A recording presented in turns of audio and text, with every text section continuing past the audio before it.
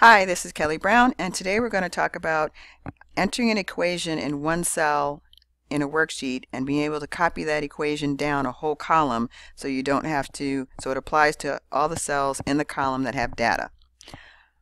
We have a worksheet over to the left here that we see, and we see kind of a ledger going on here. We have a balance of $2,000, we have some expenses, and we want to be able to follow those, make that equation follow all the way down so we can see what our ultimate balance is. So this is the cell that I want my answer to appear, so I've clicked on that cell to select it. And when I'm doing an equation in Excel, I always have to begin with the equal sign. Then I'm going to use cell references, so I'm going to click in the cell that has the 2000 because my math equation here is 2000 minus $6.56 equals what? So I've clicked in the cell that has 2000 and I see the cell reference for cell F4. Now I'm going to enter the minus symbol because I want to subtract, and I want to subtract the contents of this cell, the $6.56. So my equation here is the contents of this cell minus the contents of this cell, and I want that to appear in this cell.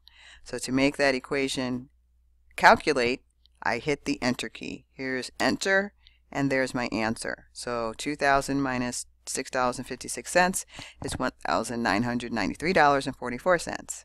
So since I have the answer and I've established a pattern that I want to follow down this column, I don't want to have to enter it over and over again. All I need to do is click in the cell that has the answer of the formula that I want to use.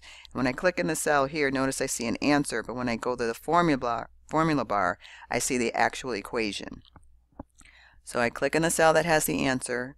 I go to the bottom right corner of that cell that has the Excel equation in that I want to copy down, and then I double click with my left mouse button. So I click in the cell that has the formula I want to copy. I go to the bottom right of that cell, wait till it changes to a plus symbol. When it changes to a plus symbol, double click with my left mouse button, and then when I scroll down, I will see that that formula has followed all the way down, all the way down, all the way down, all the way down, and it stops at the point that it hits a cell that has no data. And that's what you do.